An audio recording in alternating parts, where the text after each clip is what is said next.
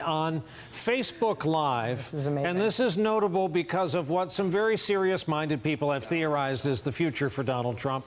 There is this live thing going on. It peaked at around 200,000 users a few minutes ago. That's former Arizona Governor Jan Brewer on the right and Boris Epshteyn of the kind of a Trump all-around surrogate on the left. And this is live in the spin room. A lot of people have theorized that there will be a network of some sort, a media organization of the far right of some sort, maybe modeled after the Blaze, maybe not a television network, because that is a tough business to break into.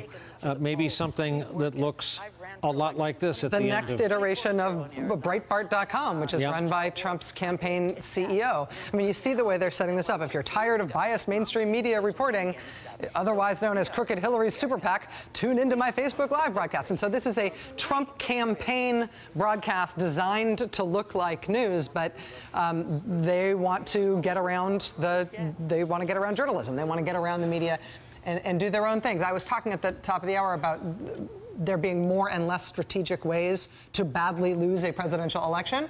If you're just a business guy and you don't care at all about the Republican Party, then one strategically sound way for you to benefit from a badly lost presidential race is to turn it into another brand move for your organization and expand into fake journalism. Come